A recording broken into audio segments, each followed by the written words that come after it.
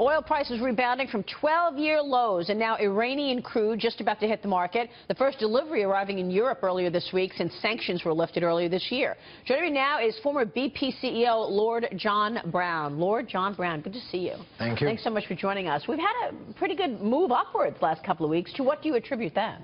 I think sentiment. I think people are thinking that demand isn't as bad as people had previously thought. You know, demand always rises because there are more people wanting to aspire to have the things in the middle class that we have here. So demand's looking okay. Supply is still pretty strong, though. Supply is very strong around the world.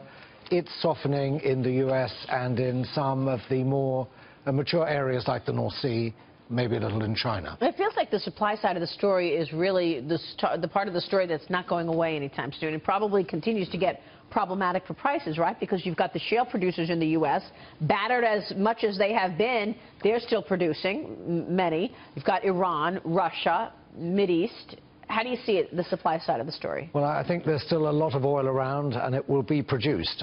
Russia's doing pretty well because the cost base in Russia's come down as a result of the ruble softening, so margins are still staying there. And around the world, there are plenty of supplies. There are some indications of people investing less. Certainly, they're investing less for the long term, but the long term will take a few years to come and be evident in reduced production.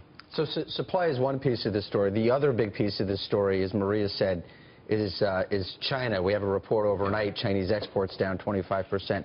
How do you size up what's going on in China right now? How serious a slowdown are they experiencing, and what does that mean for the rest of the world? Well, clearly they are experiencing a slowdown, but actually their oil consumption growth rate is hardly changed. I mean, they're still consuming oil because it's transportation primarily, and that's still needed. It's a staple for the economy.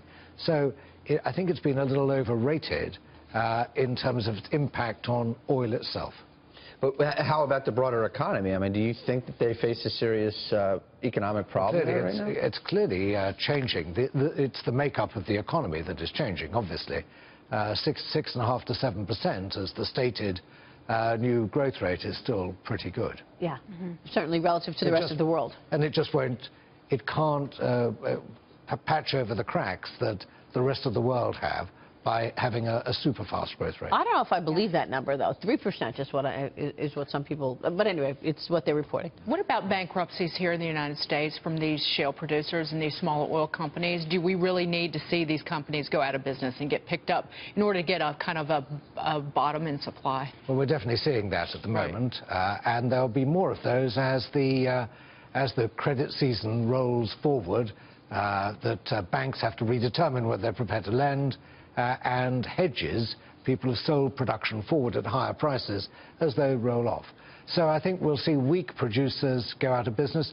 The strong producers will stay there. They'll just moderate the amount they invest. And as they reduce the amount they invest, then long-term production will come down. But short-term, not too much is going to happen from the great producers in the U.S. Your latest book, Connect, How Companies Succeed by Engaging Radically with Society.